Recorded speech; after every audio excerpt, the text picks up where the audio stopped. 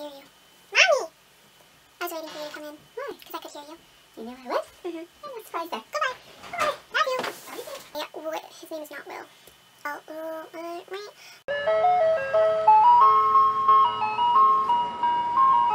Hey guys, it's Jay, and today I'm here with my May wrap-up part 2. I read a total of 21 books. Almost 22. I'm almost done crafts, but we still got one more day, so it might be in part 3. Who knows? I'm going to talk about the next 6 books that I read this month. I talked about my first 10 in my last video. So I'll leave a card if you want to check that out. Without further ado, let us get started! The 11th book that I read this month is Winter Girls by Laurie Halse Anderson. I gave this book a 3.5 stars out of 5 on Goodreads. She wrote Speak, which is one of my absolute favorite books. I think it's so beautiful. I didn't like it as much as I liked Speak. It was still very good, do not get me wrong.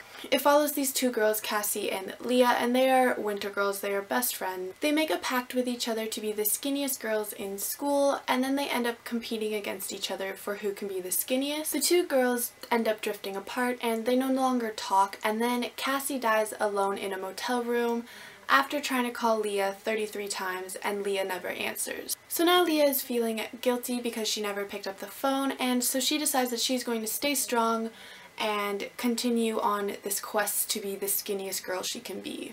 I thought the writing in this book was beautiful. It was so well done, and I really liked the crossouts and the numbers and how everything was so scattered, which a lot of people found distracting, but I personally loved it. I think the book really got into the mind of a person with an eating disorder, so definitely like trigger warning for this book. Like there's 2 full pages where it's literally just do not eat, do not eat, do not eat, do not eat, and that's all it says on the 2 pages.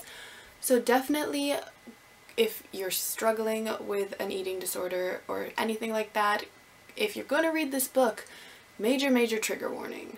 The 12th book that I read in the month of May is After by Francine Prose. I hated this book. I gave it a 1 out of 5 stars. I'm surprised I even finished it. I just don't like DNFing books. But this was the worst book in the entire world. It might even be as bad as Billy. And that is saying something on this channel because you all know how much I hate Billy. One day at school, Tom and all his classmates receive calls from their parents informing them of a school shooting that happened a couple of schools down in Pleasant Valley.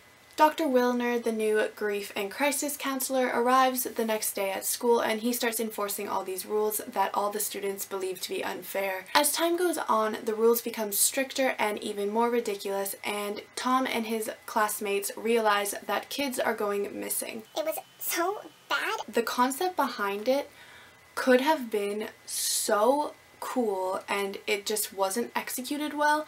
I think that the plot was flimsy and boring. The characters were all extremely bland. They were basically the exact same people, just with different names. The book also had mild, like, racist and homophobic slurs in it, and I don't see the point of that in books. Like, it is 2016. This was probably like published in like 2001 or something, but still. The book was published in 2003, so why are you throwing out racist and homophobic slurs? Like, come on, man, come on.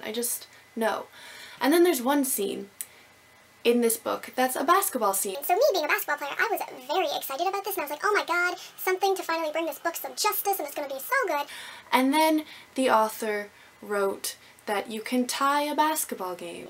You cannot tie a basketball game. If you're going to write a book and include a sport, at least know the sport's rules. It's literally impossible to tie a basketball game. There's always a winner. There's always a winner. Come on, Francine Prose. Come on. Like, what are you doing? What are you doing? Yeah, I hated this book. 1 out of 5 stars. Would not recommend. And that's it. The 13th book that I read this month is Breakout by Kevin Scott Olson. It is extremely short. It was 36 pages. I gave it a 2 out of 5 stars on Goodreads. It's a Michael Quinn story. An American soldier is captured by the Mexican police, and Special Agent Michael Quinn needs to break the man out of prison before the Mexican government discovers how valuable this man actually is. I read one of his other short stories following this character. It's called Blood Rose or something like that, and I enjoyed that one a lot more than this one. I thought that this was very fast-paced and thrilling, and it was good for the shortness of the story. Shortness is not a word, but we're making it a word. I thought that it was good for what it was, but it didn't leave me satisfied as much as the other one, so I only gave it a 2 out of 5 stars.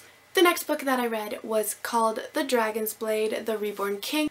It's by Michael R. Miller, and I'm going to have a full review up of it soon, so check out the card once it's up there and you guys can see my full thoughts. I gave it a 3.5 out of 5 on Goodreads. I thought it was very, very interesting. It was my first epic fantasy, so that was really cool for me personally because I don't read epic fantasies, but if you want to hear my full thoughts, then check out my review. The 15th book that I read this month is Shut Out by Kody Keplinger.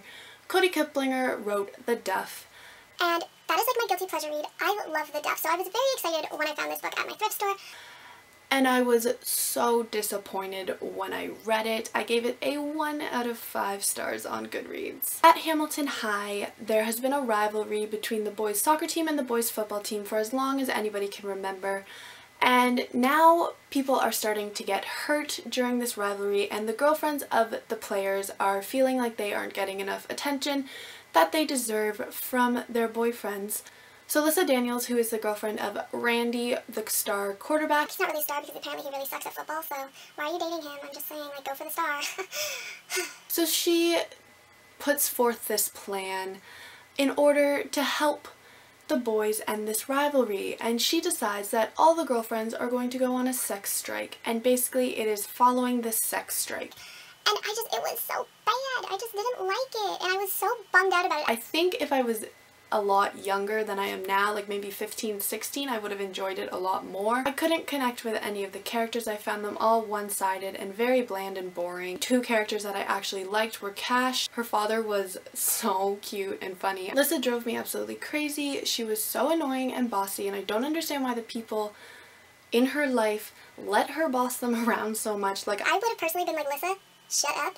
You do not control me. You're not my mother. You're a 16 or 17, I don't remember how old you are, girl, so back up. Thank you. The logic that she used for half of the things that she did just drove me insane, because if you thought for about 2 seconds about the consequences of your actions, she could have avoided so much of the conflict in this book that she made herself. Like, it was just ridiculous, the things that she decided to do. Like, I was just like, where's your brain? Did you leave it at home? Because you should probably go get it. You should go get that, because that's important. That's important. Most of the book was basically just Alyssa's like pity party for herself, so it got annoying very, very quickly. I think the plot was very predictable and very cheesy, but I do really like the underlying messages that it brought with sex and things of that nature, because if you're reading this as a young adult, like 15, 16, I think it would be very important to learn about some of the stuff they talk about in this book. But being 20, I feel like I know this stuff by now, so it was just kind of like, hey, I don't care. And the last book that I'm going to talk about in this part of the wrap-up is Don't Get Caught by Kurt Danan. I was sent this book by the author, so thank you, Kurt, for sending it to me. I really appreciated it. I love this book. I gave it a 4 out of 5 stars on Goodreads. I have a review up of it, so if you want to see my full thoughts on it, check that out. Alright guys, so that was my May wrap-up part 2. I will have part 3 up tomorrow, so you guys can check the rest of the books out. Might be done crest by then, might not, I guess we'll see. And I will see you all in my next video. Goodbye! It is by Michael, I was going to say Michael Tolkien. That is not his name. By Michael R. No, not Tolkien. Stop saying Tolkien.